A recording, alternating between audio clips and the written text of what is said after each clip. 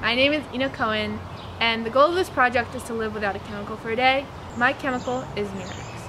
Before I actually start attempting the project, here are a few things that are good to know about this chemical and pesticide. First of all, what is Mirex? Mirex is a chlorinated organic compound that was primarily used as an insecticide to kill fire ants, or also industrially as a fire retardant.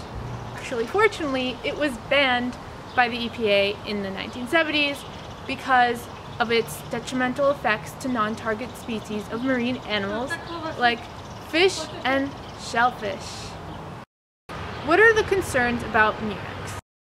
Mirex is a bioaccumulative, meaning it cannot be metabolized, and it is stored in our fatty tissues, and it gets more concentrated as it moves up the food chain, meaning that we are the most at risk. What are the harmful effects Mirex can have on us? Damage to the stomach and intestines, to the liver and kidney, and to the thyroid glands. How are we exposed to Mirex? Even though it was banned by the EPA in the 1970s, it can still be found everywhere in the environment because of its bioaccumulative properties. We can be exposed to Mirex by eating contaminated fish or shellfish. Infants can be exposed to Mirex through breastfeeding.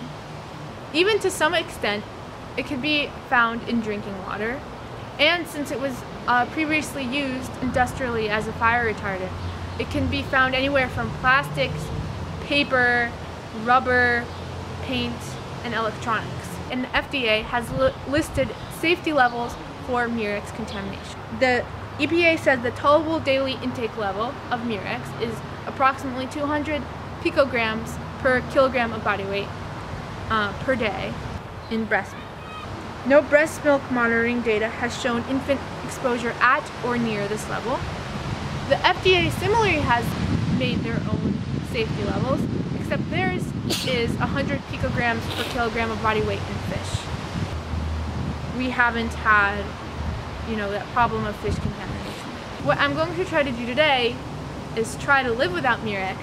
So that's why I am standing outside, because basically this is the only way I can survive without this chemical. Okay, so today is Monday 25th, you can't really see that, 9 o'clock at night, and it ends my day with no Mirex, and it was really hard. I usually start my morning with oatmeal, and I couldn't eat that because it's wrapped in paper, and that might mean Mirex contamination, so I couldn't really eat that.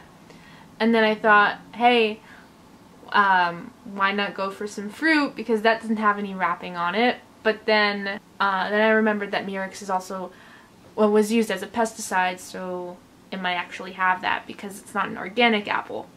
But then, even if I had an organic apple, that still wouldn't mean that it wouldn't be free from pesticides, because a lot of the organic stuff we have here isn't really organic.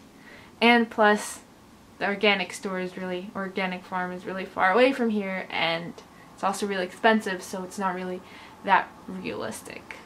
So basically, breakfast was nothing. What else did I do?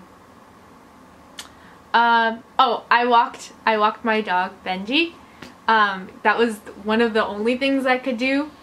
But even that was hard because they just recently sprayed our whole backyard with some pesticides, which means Mirex.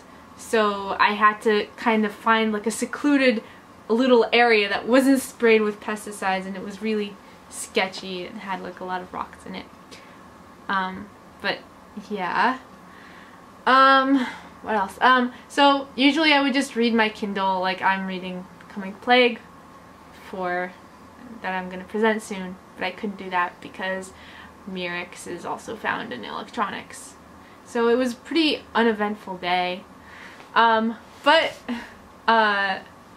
ironically, it did allow me to walk a few blocks and visit my great-grandfather because, yeah, and that was fun.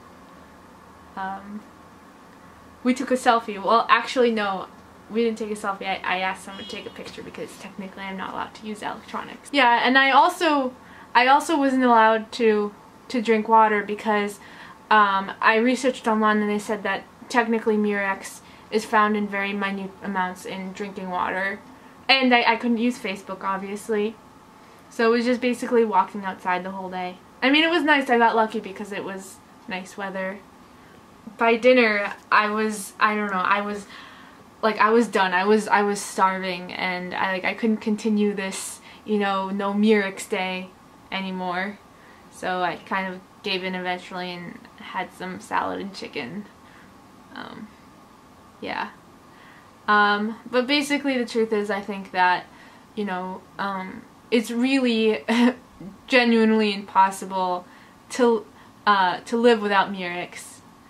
I could barely do it just for a few hours. It's completely impossible to do it for, you know, as a lifestyle, because it's everywhere. Because of its bioaccumulative properties, we have some Mirex inside of us, and I think that's really scary.